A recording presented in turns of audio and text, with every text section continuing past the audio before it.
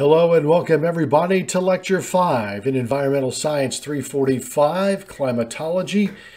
This time we're going to be looking at the role of water in Earth's climate system. And looking at the big picture here, we start with different ways to describe water in the atmosphere, also known as humidity. There are different ways to express the idea of water or humidity into the atmosphere, more than just that classic relative humidity, which you see on your apps or sometimes here in weather broadcasts. Take it further to see how air becomes saturated, and saturated air is what we call clouds. Basically, you've got liquid water droplets or ice crystals suspended in the air, and that's clouds. And then once you have enough of that in a cloud, you ultimately get precipitation. So we'll look at forms, the formation and types of precipitation. So we start with the overall global water cycle. Probably does not surprise you that the ocean is the largest reservoir of water on Earth, accounting for about 97% of all water on Earth. And the global water cycle is this ongoing and ceaseless movement of water between the atmosphere, the ocean, terrestrial, biosphere, all on a planetary scale. So beyond the ocean, what's in second place regarding where the water is stored on Earth is in ice sheets and glaciers. There's a little bit in groundwater and lakes and inland seas and soil moisture and some that's permanently locked into the atmosphere. But after ocean, most of it is in ice sheets and in glaciers. As we talked about last time, the incoming energy from the sun is the real driver of energy on Earth, the initial input to energy on Earth. So no surprise that the sun is what's actually driving the global water cycle. Sometimes you hear it called the hydrological cycle as well, hydro meaning water. But it's that classic three-step process that you probably remember from grade school. It's evaporation, condensation, and precipitation. Now, the evaporation can happen off of any number of surfaces, but it's largely oceans, lakes, rivers, streams, but some of it is out of groundwater, some of it is out of soil moisture as well. Another process is called transpiration. In fact, evapotranspiration is that process where plants are bringing in water through the soil, through the roots, and they leaf out, and then they, through their photosynthetic process, emit water vapor back into the atmosphere. And that's a really big issue, especially getting into the summer. As we mentioned last time, there is this transfer process between the Earth's surface and the atmosphere via phase changes in water. That evaporation, condensation, but also sublimation, deposition, and then the transpiration, as we talked a little bit before. The global water budget is, if you will, a big balance sheet for the inputs and the outputs of water to and from these various global reservoirs. And we think about a reservoir as being a big body of water, but the ice sheets are a reservoir. The oceans are a reservoir. Lakes are a reservoir. You can think of these in terms of volume or in terms of depth as well. So here are a few ideas or areas to show you what's the average annual depth of liquid water. And globally, it's on the order of about 828 millimeters. Don't fret too much about the specific numbers on this, but it gives you the idea of just how much water is out there. Another big thing is humidity when we talk about water. And humidity is a basic word. It is a generic word for moisture in the atmosphere. There are lots of terms that go around humidity, like relative humidity is one you're probably most familiar with, but that's a very specific kind of way to express moisture in the atmosphere. And so let's step back a little bit and talk about how many ways there are to describe the amount of water vapor in the air. So when we talk about humidity, we're talking about water vapor. And remember that water vapor is invisible gas. Water vapor is not clouds. Now, there is water vapor within the clouds, but the visible clouds themselves are made out of liquid water droplets and or ice crystals. All right, water vapor is invisible. Now, the amount of humidity that's going to be in the air varies tremendously from season to season, sometimes from one day to the next, and certainly from one place to the other.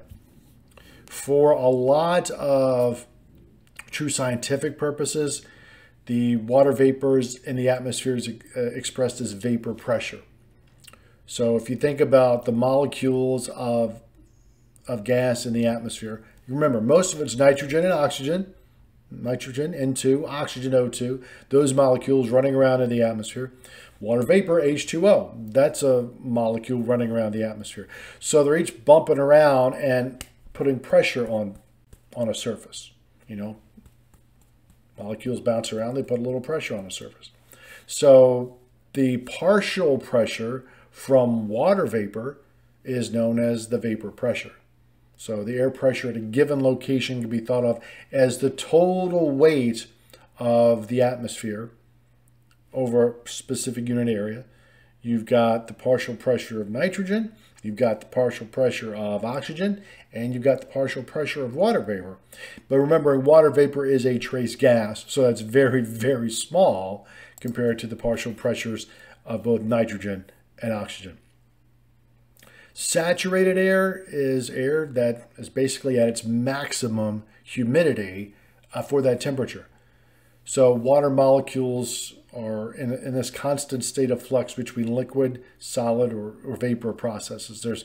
There's always this transfer going back and forth between solid and liquid and gas. All right, but the equilibrium, if you will, of that phase change is taking place when the air is saturated. Now, eventually, liquid water becomes vapor at the same rate that water vapor becomes liquid. So there we say the air is saturated with water vapor over a surface. Now, it's a little bit different over liquid water versus ice. All right, so because the molecular structures, the molecular bonds are a little bit different in ice versus water vapor, right? But some of the terms you'll hear, equilibrium vapor pressure, saturation vapor pressure, those are pretty much one and the same. But you know, saturated air is basically that's as much water vapor you can evaporate into the air before you start having a net return of that water vapor as liquid back down to the surface. So remembering that temperature is a function of energy. As you raise the temperature of air, you have higher energy air. So as a result, there can be more evaporation into the air. All right? So if you raise the temperature of the air, you're allowing more potential evaporation into it. That doesn't mean it's automatically evaporated into it just because it's warmer, but increases that saturation vapor pressure or the equilibrium vapor pressure. All right. So another way to think about this is warmer air tends to hold more water vapor, if you will. The reverse is also true. Lowering the air temperature reduces the saturation vapor pressure. All right. So the cooler the air is, the less moisture it can hold. That value of saturation vapor pressure, or how much moisture, how much water vapor the air can hold, goes up very, very rapidly with temperature. So that middle column there is the saturation vapor pressure over water. All right. The far right is over ice. We're not going to fret about that too much because most of us are living at temperatures that are above the freezing point of water. But if you look in the column on the left, that's going by fives, 50, 45, 40, 35. Then look at that middle column, the saturation over water. That's not going at the same rate. All right. As those temperatures go up, the saturation vapor pressure over water goes up dramatically. Look at the difference there between in the temperature, 0 and 10 Celsius, 32 and 50 Fahrenheit. The difference in saturation vapor pressure over water is basically 6 to 12. All right, so it doubles. All right, but it goes up much faster than that in the incremental 5 degrees Celsius intervals after that. So for example, we saw, let's go from 0 to 10 C, you're increasing 6 millibars of partial pressure, saturation vapor pressure over water. So it's a unit of 6. You increase your temperature 10 degrees, you have a unit of 6 increase here in the saturation vapor pressure. But then go another 10, from 10 to 20, it doubles from 12 to 24. It doesn't go up 6, it goes from 6 times 2, basically 24. So it tends to double for every 10 degrees Celsius. A back of the envelope calculation, if you will, for every 20 degrees increase in temperature, right, you're doubling the amount of water vapor you can put into the atmosphere. So it is actually much more humid on a typical summertime day than it is in the dead of winter because of this relationship here. This takes us back to relative humidity because it's relative to temperature. That's what the term relative means. It's the humidity relative to temperature. It compares the actual amount of water vapor in the air with the amount of water vapor that will be present if that same air were saturated. So that's why it's expressed as a percentage. When the air is saturated, it's 100%. And that's going to vary inversely with temperature. So your body doesn't really respond to relative humidity as much as it does the vapor pressure, the actual molecules bouncing off of you. The relative humidity doesn't have anything to do with the physical exact number of water molecules running around the atmosphere. Relative humidity is telling you more about the temperature and the humidity together. Now, vapor pressure is used for scientific purposes, but for most weather purposes, you're not going to hear that. You're going to hear the dew point temperature. This is the figure that meteorologists will preach about, including myself, way more than relative humidity. So what is it? It's the temperature at which the air must be cooled, technically at constant pressure, to become saturated without adding more water vapor or taking it out. Okay, so let's say that the temperature outside is 50 degrees Fahrenheit and the dew point temperature is 45 degrees Fahrenheit. All right. If the air were to cool to 45 degrees, then you would start getting saturation. Dew would form on surfaces and clouds would tend to start to form in the atmosphere. Doesn't mean it's going to rain, but it does mean your atmosphere has started to reach saturation. So you're going to start having condensation taking shape in the atmosphere, thus forming clouds. So if your temperature is 50, dew point's 45, your relative humidity is up in the 80s%, but you're not at saturation. Remember that percentage, that relative humidity is telling you a percentage of how close you are to being saturated at a specific temperature. The dew point, even though it is expressed as a temperature, is independent of the temperature. It tells you what the temperature has to be for that air to be saturated. Technically, if that temperature is below freezing, it's called the frost point. I don't know anybody who uses that term. Dew point's fine. Precipitable water. This is another measurement of water in the atmosphere, and this is more through the depth of the atmosphere. When we talk about the dew point temperature, when we talk about the vapor pressure, those are values that we think about here at ground level, in the bottom few hundred feet of the atmosphere. The precipitable water is the depth of water that will be produced if all the water vapor in a vertical column of the atmosphere, all the way to the top of the atmosphere, were suddenly condensed into liquid water. So let's say that my precipitable water was 1.5 inches. What does that mean? Well, that means if I took a chunk of air from the ground all the way to the top of the atmosphere, I took a column of that, and I took all that water vapor and condensed it out, how much of a liquid pile of water would I have left? All right, so the dew point temperature, we think about that as one spot here on the ground. Precipitable water, we're looking at through the whole depth of the atmosphere, taking all that water, squishing it down into liquid, and that's that value. And during the wintertime, that's generally below an inch. During the summertime, that could be more than 2 inches. All right, so you're taking all the water vapor through a column, condensing out, and this is how much liquid you'd have at the bottom. So let's think about that value in the summer versus winter, the total column of that precipitable water. So this is the monthly average value. And for here, let's just focus on this red and orange area here. So this is July, so summer in the Northern Hemisphere. All right, you see this orange band here, and you have greens and yellows here in the northern part of the Earth, and then dark blues down here towards Antarctica. So these blue values are very low precipitable water through the depth of the atmosphere.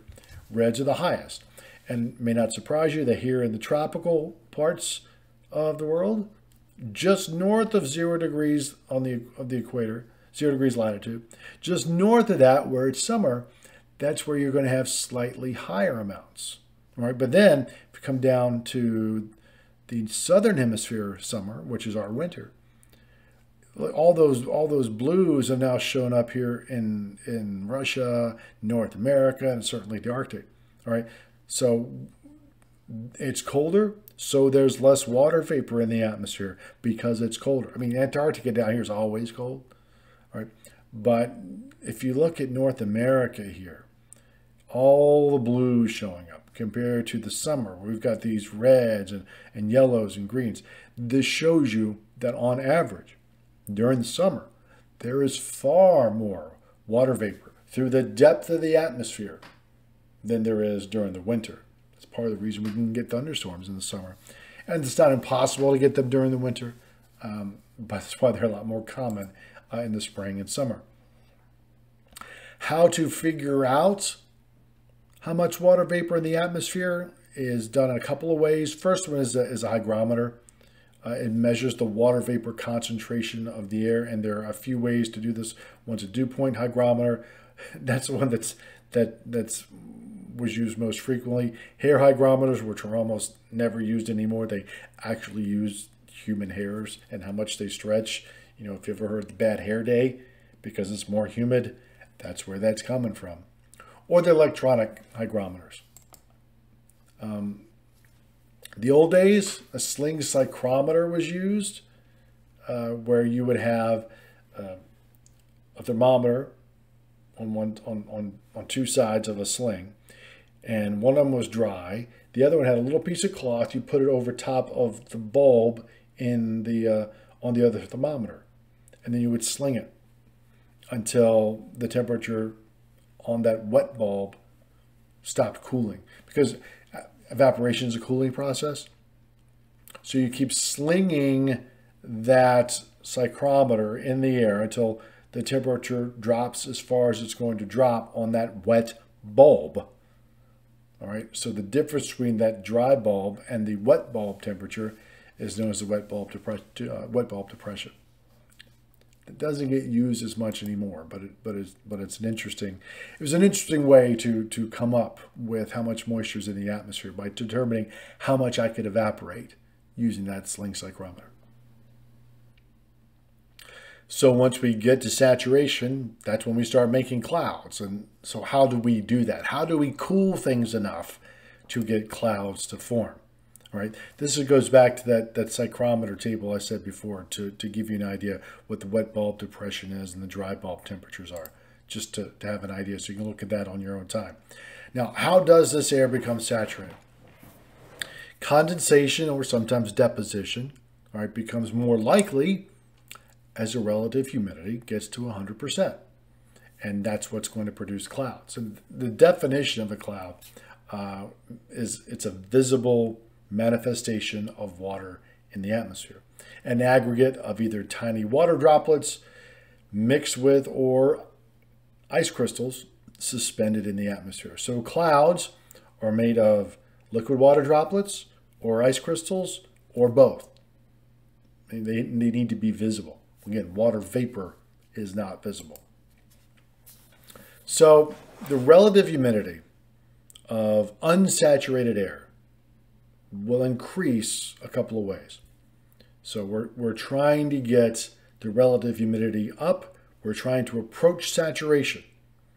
If you start to cool the air, like I said before, temperature is 50, the dew point temperature is 45, and you start cooling the air, 50, 49, 48, 47, 46, 45, the temperature and the dew point temperature match, your relative humidity hits 100%, and then you get saturation and clouds forming. All right. The other way you can do that is to add water vapor to air at a constant temperature. We actually see this a fair bit during the winter when you're adding water vapor in from the south. We talked about advection, where the air is coming in from some other place. You can have moisture coming in from a different source. A lot of times it's in the ocean. The winds will shift off of the water and bring in water vapor. There's going to be more water vapor to start with over an ocean than over land. So you start bringing in water vapor to a place that has a constant temperature. That's going to change the relative humidity because you're adding water vapor. So that's the other way you can start to approach saturation, and that's when we'll start to see fog developing. You can expand the air. Expansional cooling is a gas or mixture of gases expands. Its temperature decreases. As air rises, it cools and expands. All right? The reverse is true as you compress. As air comes down, it's compressed and its temperature increases.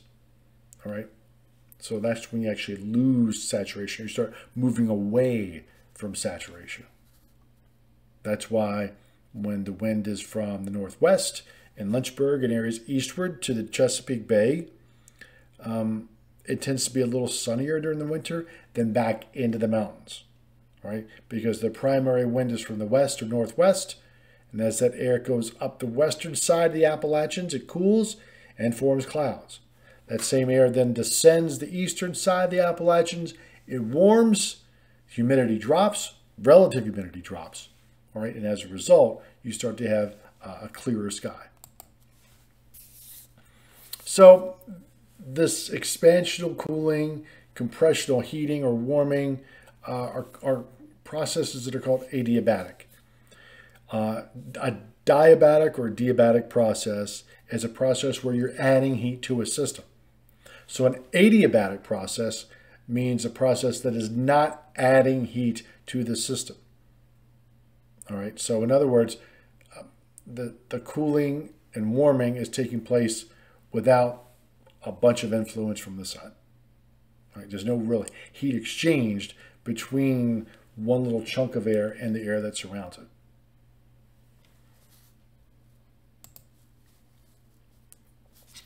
This ascent and descent of air through the atmosphere, when there's not saturation involved, is known as a dry adiabatic lapse rate. And it's about 10 degrees Celsius per 1,000 meters. So if you have air that doesn't have enough moisture in it to become saturated, and that air is lifted for however you want to lift it. And most of the time we think about air going up a mountain, that you have to lift the air there. For every 1,000 meters it goes up, it cools just under 10 degrees Celsius. So that's the dry adiabatic lapse rate. Same thing in reverse. If that air comes down 1,000 meters, it's going to warm almost 10 degrees Celsius.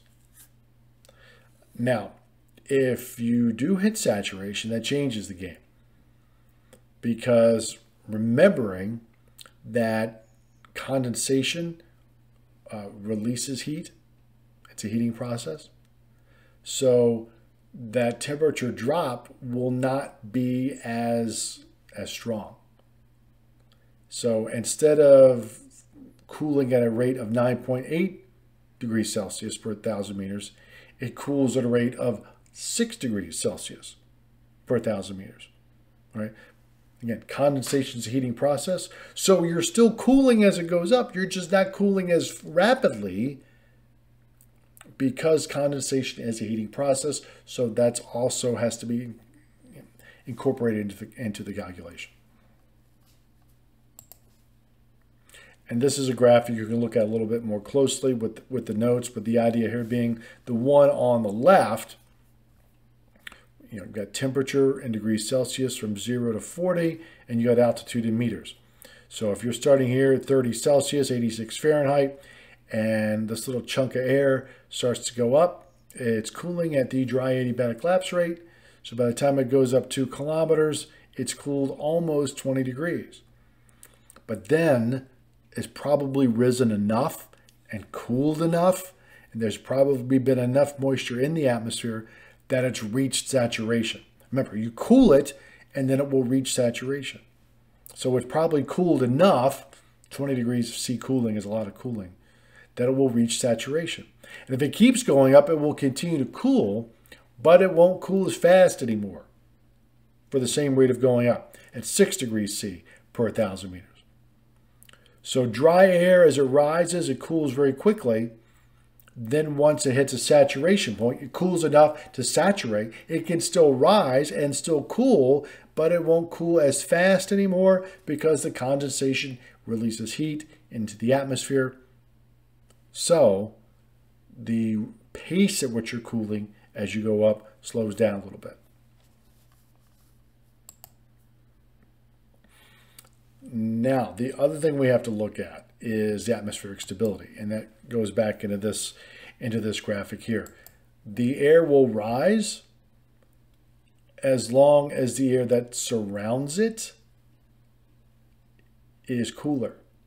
So what do I mean by that? So walk through this. Compare the temperature change of ascending or descending air. We'll think about a little parcel or just a little chunk of air, all right, with the ambient air, the air that's around it. Right, so if I have a piece of air and that air starts to rise, okay, let's say it goes up 500 feet, 1,000 feet, 3,000 feet. As that air goes up, it's cooling. But what about the air that's already in place around it? All right, let's say that there's winds at 2,000, 3,000, 4,000 feet in the atmosphere coming from a certain direction. That's changing the overall temperature profile, vertical temperature profile of the atmosphere. All right, because the wind isn't going to be the same direction at all heights in the atmosphere, even over the same spot. So let's take a look. Consider this graphic right here. We've got temperature on the horizontal. We've got altitude in the vertical here. All right, and let's look at this tiny little circle in the middle. That's a little chunk of air. All right, so the temperature changes with height. When the air is colder than the air that surrounds it, it rises. So if you take that little chunk of air and force it up in whatever shape or form, and the air that it's going into is cooler than its surroundings, that's unstable. It means it will continue to go up. If you think about a hot air balloon, if you have hot air, little hot air balloon with relatively cooler air around it, it goes up. It's positively buoyant. But it works in reverse as well. If the air parcel is warmer than its surroundings, you get the opposite. So, with the unstable layer, the air is warmer than its surroundings. If it's a stable layer, it is cooler than its surroundings. If you think about it, if you were to suddenly have a reverse of a hot air balloon, you put a bunch of cool air into a balloon and you put it into a hotter atmosphere around it, it would sink. All right, so stable atmosphere, if you were to take a little piece of air and try to force it up and the air around it was warmer, that means that little piece of air is cooler and it's going to sink. All right, if it's unstable, that little chunk of air that it gets pushed up and it's cooler than its surroundings, air around it is warmer, it's going to rise further. So that's unstable. So, as a general rule, an air layer becomes more stable when it descends and less stable when it ascends. It kind of follows. Now, because moisture is involved, water vapor is involved, there are two levels of stability. There's absolute instability, meaning the temperature of the air drops more rapidly with altitude than the dry adiabatic lapse rate. All right, so the ambient air will be unstable for both saturated and unsaturated air parcels, which means that I got a little piece of air and I'm forcing it up, whether it is saturated or unsaturated, it's rising. All right, that means it's absolute. No matter how much moisture is in your little chunk of air that you're forcing up, all right, it's still going to be cooler than its surroundings. Because remember that it's not cooling as fast when it's saturated. When it's dry, it cools a lot faster. So the conditional instability means it's in between the two. So the air layer is stable for unsaturated, but unstable for saturated. All right, so I've got a dry piece of air. There's not much moisture in it at all. All right, it's stable for that, but unstable for saturated air parcels.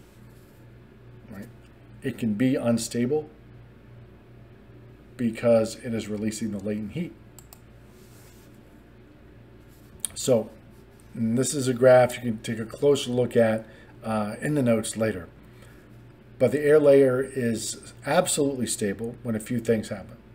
The temperature of the ambient air drops more slowly with altitude than the moist adiabatic lapse rate. The temperature doesn't change with altitude, or the temperature increases with altitude. So let's think about this. If it's absolutely stable, that means that the temperature maybe 2,000 or 3,000 feet above the ground is warmer than on the ground. It doesn't happen a lot. And most of the time we think, yeah, the air cools as you go up. But if the atmosphere is stable, all right, the air temperature higher up is actually a little bit warmer.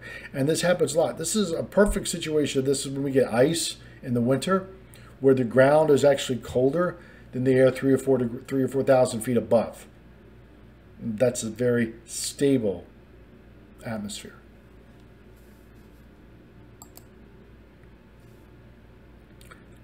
A few more examples of this: a lifting process in terms of saturating some air, the ascending branch of a convection current. In other words, think about summertime, air rising rapidly to form a thunderstorm. It's still rapid, it still cools, forms clouds and thunderstorms. Similarly, air going up the top over the front side of a mountain, that's going up a slope. Or if you've got winds converging from two different directions. Sometimes close to ground level you have wind from the west and the southwest, so they're kind of coming together and converging. And when they converge, there's going to be a little bit of a lift. And that lift will send the air up, it will cool a little bit and become saturated and form clouds. We see that a lot with frontal zones. You might have heard warm fronts, cold fronts, those kinds of things. Those are areas where the air is being lifted. Clouds of precipitation triggered by that uplift. A front is just a narrow zone of transition between two different air masses. We talked about the continental polar, maritime tropical. These two air masses bumping into one another, different densities, have different amounts of moisture in them. They have different temperatures, so they don't mix particularly well. It's almost like oil and water, and it forces one over top of the other. In fact, the top photograph there, or image there, shows you the warm air running over top of the relatively cool air. And that's what gives us this longer term precipitation, sometimes called stratiform precipitation. It's not very violent, all right? It's kind of this long, drawn out rain. So the warm air is advancing and the cold air is actually retreating a little bit, all going from left to right there. But in the bottom is a cold front. Remember, cold, it's typically going to have less moisture. It's going to be denser. And as that moves forward into warmer air, all right, it forces the air up much more dramatically. So there's more rapid ascent of the air. There's more rapid condensation. There's more rapid cloud formation, and ultimately more rapid precipitation, because your cold air is advancing. So the top one, you've got cold air retreating. The bottom, you've got cold air advancing. Other ways to lift, or graphic lifting, that's basically, again, the air is being forced up a mountain. So it cools, expands, forms clouds, sometimes precipitation. The reverse happens as that air comes down the other side. It compresses and warms, relative humidity drops, and the sun comes out. So which clouds are which? What's the difference between clouds with liquid water? What's the difference with clouds with ice crystals? And what are some that have both? So again, to remember, clouds are a product of condensation, sometimes deposition, of water vapor within the atmosphere, water droplets, and or ice crystals. To get clouds to form, to get condensation to happen, you have to have some impurities in the atmosphere. All right, the water vapor doesn't just up and condense by itself. It needs some kind of impurity in the atmosphere to condense around. And it's called a cloud condensation nuclei, or CCN. It's something for the molecules to grab hold of and then start forming water droplets around, or ice crystals around, snowflakes. All right, you need some kind of impurity, a little piece of dust, a little piece of smoke, something like that. All right, for the water vapor, once it loses enough energy to go from vapor to liquid, or sometimes ice, it needs something to kind of form on, and that's what the CCN is.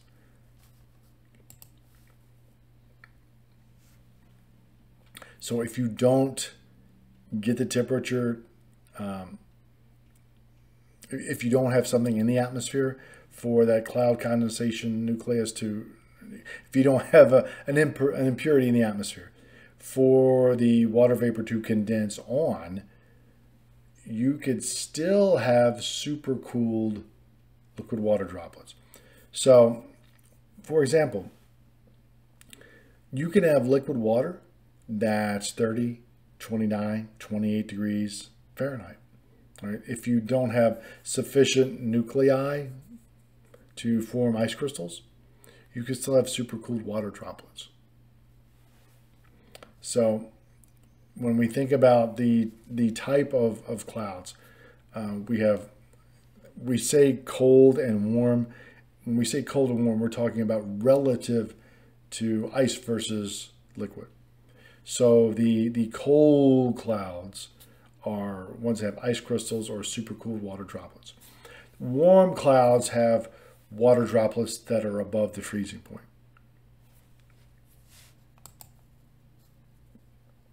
When we classify them, we give them names. They're based on appearance, old Greek names. Cirrus clouds are wispy. Stratiform clouds are kind of in layers, stratus being layers. Cumuliform clouds are hefty, puffy, big billowing kinds of clouds. And based on altitude, high, middle, and low clouds. And clouds having a lot of vertical development, meaning they're going up, not necessarily flat or in a lateral direction. So this is the classic grouping of them, the classical cloud classifications. The high clouds generally start with the cirro or cirrus prefix. Cirrus clouds, cirrostratus, and cirrocumulus. We don't get a lot of cirrocumulus. We get a lot of cirrostratus. Cirrocumulus are kind of like little bumpy clouds, very, very high up in the sky. But they're all cirrostrat, cirrocumulus still come under the definition of cirrus clouds, which are more than 5,000 meters up into the atmosphere. 15,000 feet or higher. The middle clouds tend to be between about 2,000 and 5,000 meters. So think about 6,000 to 15,000 feet. And they start with the prefix alto, meaning middle. Altostratus, which are flat. Altocumulus, which means they're a little bubbly, but at that level up into the troposphere. And then the low clouds are anywhere from the ground up to about 6,000 feet, 2,000 meters. Stratus clouds, stratocumulus clouds. Stratocumulus are flat with like little bumps on them. And nimbostratus clouds are just, those are the very low clouds where you tend to get that stratiform or large areas of rain.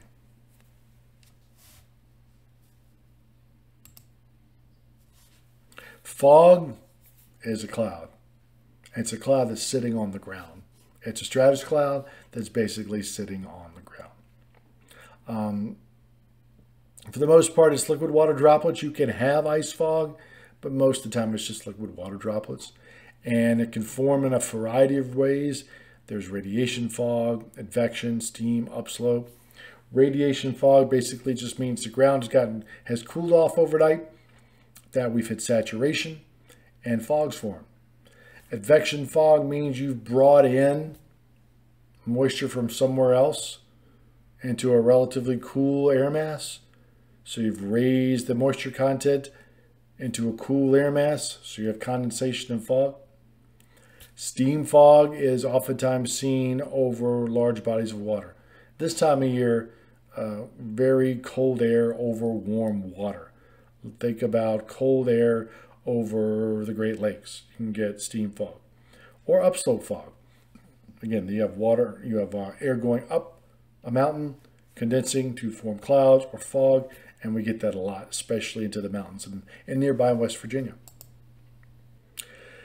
So then how do we get that liquid and solid out of the sky? That's precipitation. When the solid or liquid that falls from the clouds under gravity, in other words, there's enough gravity that starts to pull that stuff back down to the ground, that's precipitation.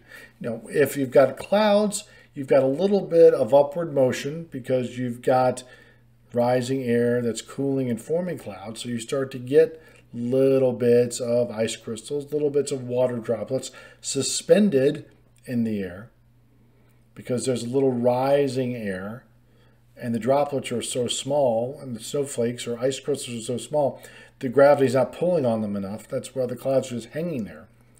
But after a while, that stuff adds up and the solid or liquid begins to become heavy enough to fall back down to the ground in the form of precipitation. The two main ways this forms is one, warm cloud precipitation. And by warm, we mean above freezing. Where the temperatures are above 32 degrees Fahrenheit, the droplets will start to bump into each other. These tiny water droplets start to bump into each other and they grow. That's called collision and coalescence. They bump and they coalesce and they get bigger and bigger and bigger until they're finally big enough where they fall out of the cloud. The cold version of this, where there are temperatures below the freezing point, contain ice crystals. And this is called the Bergeron-Findyson process, or Bergeron for short. Once you've got ice crystals, snowflakes, in a cloud, and liquid water droplets, supercooled water droplets, in a saturated cloud, snow or ice crystals start to form, and then the ice crystals grow at the expense of the water droplets. Because you've got supercooled, you've got liquid water that's below the freezing point.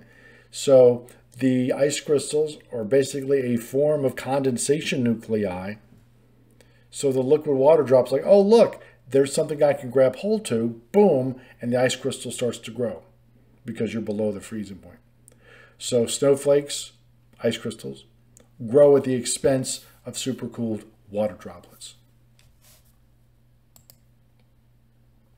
And this is another version of that. So as you start to get condensation and deposition in the middle of a cloud, you get supercooled water droplets and ice crystals known as snowflakes. As they start to bounce around a little bit, the snowflakes, if you want to think of it this way, they start to eat away at some of the supercooled water droplets because the ice crystals are bigger than the water droplets, for one thing. So they're almost kind of scouring out in the cloud the water droplets. Most of the time when we get rain, it's from snow that's melted higher up into the atmosphere, right? So ultimately, these ice crystals grow, fall out of the cloud, and by the time they get closer to the ground here, they've melted, and then we get rain.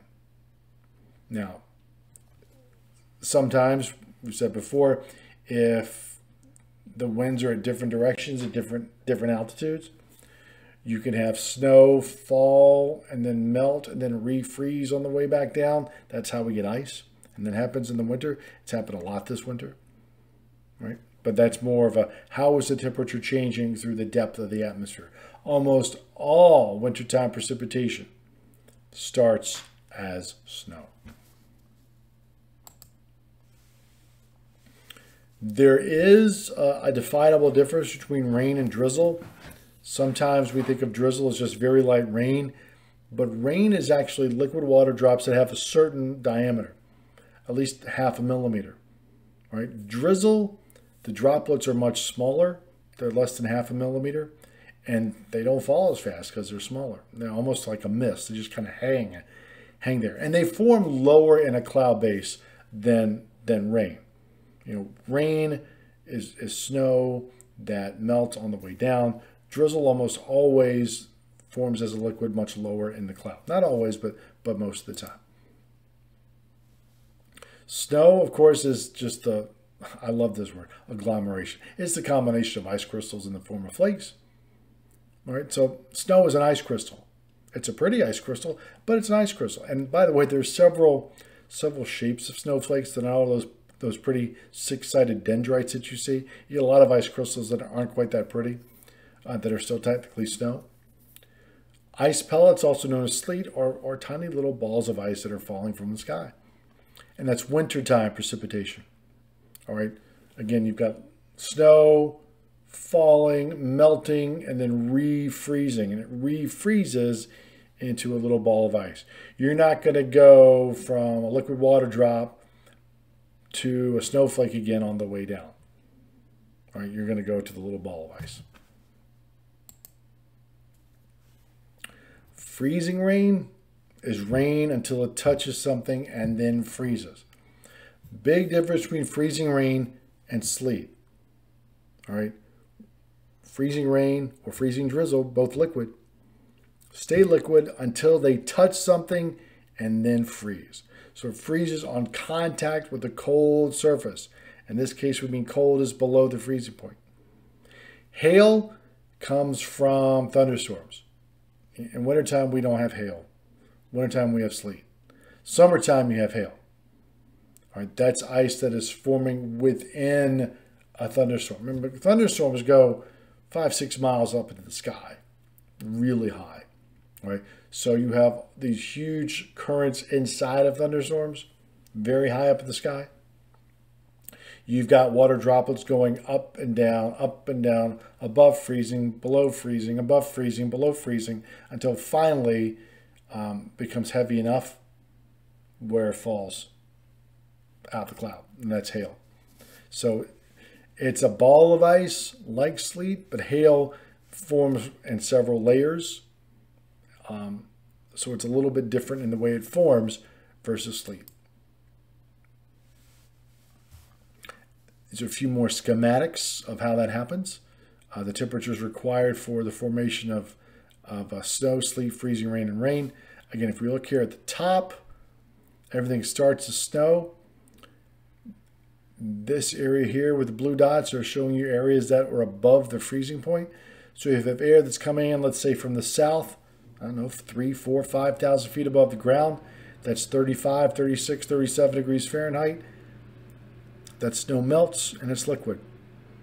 And if the only part of the atmosphere that's below freezing is close to the ground here, then you have freezing rain. It stays liquid till it touches something.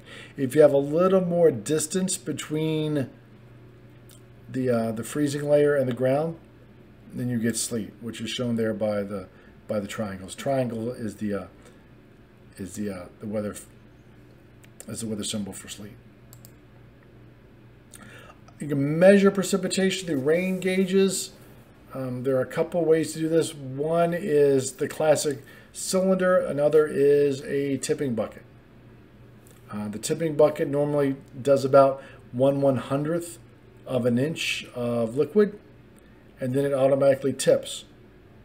Once it fills up, it tips, and it triggers the electronic device so we can measure electronically how much rain has fallen, as opposed to the classical cylinder, which you kind of look in and measure with a ruler. So there's the weighing bucket versus the standard rain gauge, with the guys who basically you just stick a ruler in there and measure how much rain you've got. There are ways to do this remotely. They're not as good in terms of measuring how much is on the ground, how much rain or snow reaches the ground. But weather radar does tell us where the precipitation is falling. The weather radar works by sending out a little pulse of microwave energy and sees what bounces back. And these are all ground-based little towers. They're not done from orbit, from low Earth orbit or satellites. These are relatively close to the ground. They're on towers that are a couple hundred feet up, but they're certainly not up in orbit or anything like that. So you've got a real weather radar that spins. It sends out a little pulse of energy. In the microwave part of the spectrum, it's fairly low energy, so you're not going to get fried unless you're right next to it. And then whatever bounces back. The strength of that return echo tells us how much precipitation's out there. And then we can color code it however we want. And that's these classic things like you'll see on a radar app. All right, the higher reflectivities are in these yellows and reds. The lower reflectivities are in these blues and greens. And places where you've got no reflectivity, you've got no precipitation, there's nothing here at all. You just see, this is just the terrain, the map itself. Now, satellite sensors will help us a little bit, but they're not going to be nearly as good as ground-based sensing, the radars. So that's a quick overview of water moving in and around and out of the atmosphere. Next time, we'll look at the global atmospheric circulation. You'll hear things like Hadley cells, the doldrums, the trade winds, all those kinds of things are part of the global atmospheric circulation. So we'll talk about that next time.